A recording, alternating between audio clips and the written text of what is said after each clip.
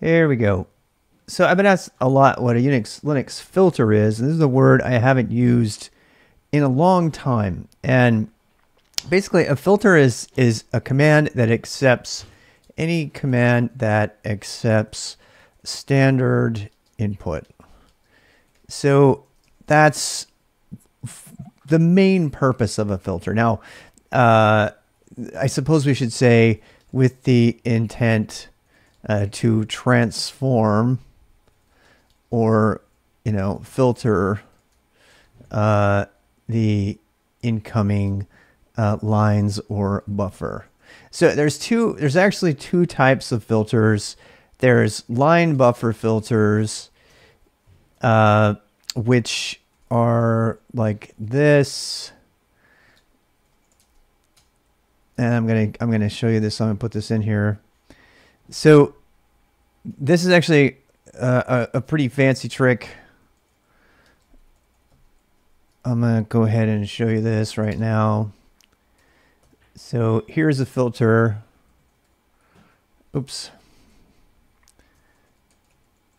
I'll call this bash. So here is an example of a filter. I don't think that's gonna convey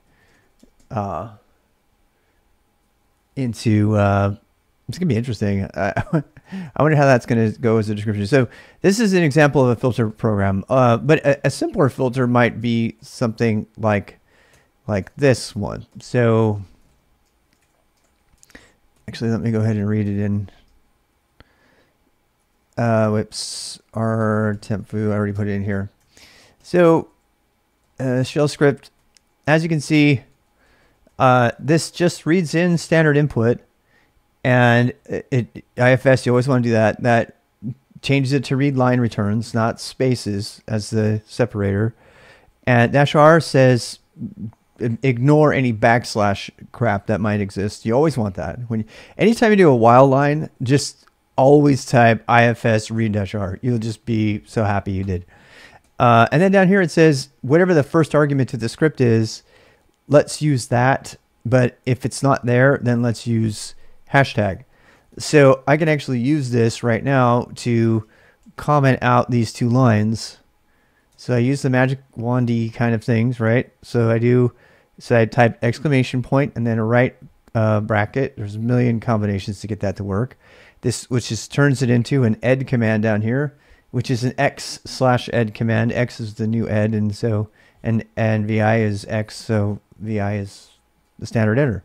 Anyway, and now I say cmt, so that passes the lines one at a time to this program right here. Actually, and then what? It prints out each line with its replacement. So it puts a line return in front of it, right? I can do the same thing with another value. I could say I wanted, something like this. Now it'll do that. Okay. Much easier than visual mode, by the way. Learning to use filters properly is a critical part of mastering Unix, Linux, and the Linux philosophy. So, in fact, this is specifically mentioned. If you go do some research, you can look at the Unix philosophy and read about it. You will see that the Unix philosophy is full of filters. You should make everything, all your scripts should do one thing really well, integrate with everything else, and be filters if they can be. If you want to if you want to turn your subroutines into filters, you can do that. This code is not, I don't believe this code is going to convey. We're going to figure it out. So I'm going to leave it in here. But let's say you wanted to grab all of the stuff instead of just like if you're using Pandoc or something, right? Maybe you don't want to transform each line as you go, right? Maybe you don't want to do that. Maybe you want to transform like everything. Maybe you want to take all of the input lines together and pass that as a single argument or whatever into Pandoc or some other program without the line stuff. There is another way to do that. And I'm going to put that here right now. So it's called filter buffer. It's actually quite a bit easier to do this. And what this does is this grabs all the lines and puts them in there instead. And we're not going to get into func name or any of these things. If you want to unpack what this does, I strongly recommend it. But when you use these things, you're going to need to have some sort of function.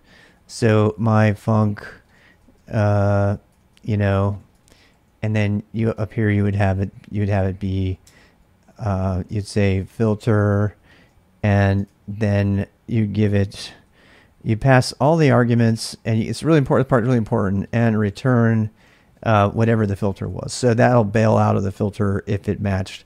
Otherwise, it calls recursively into itself, right? So then you could have, you could say, I want to, you know, we could actually make this into our filter, right? So instead of having to do all that code up there, we could just do this. You just say echo line line, and this will be called on every item that happens. So that's another way to do it. And actually, no, that doesn't. We don't need line. We need. We just need. We only want to do one line at a time. That's what the filter thing is here for. So this is kind of nice. You put echo, yeah, and then the rest of whatever is passed in. That's what this is. So that passes in all the arguments. So yeah, there's a lot to unpack there. I mean, you know, stay tuned and keep looking at it. So the answer to the question is, what is a Unix Linux filter command? A filter command is just a command that accepts standard input and transforms each line at a time, or reads the entire buffer and then transforms that and sends it on its way. Why are filters better? Filters are superior to other plugin approaches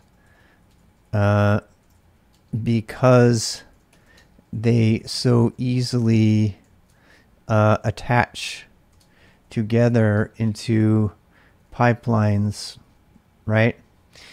And this is a real nice thing. This is, if I had done all of this in Lua or something, I could not have made it into a pipeline.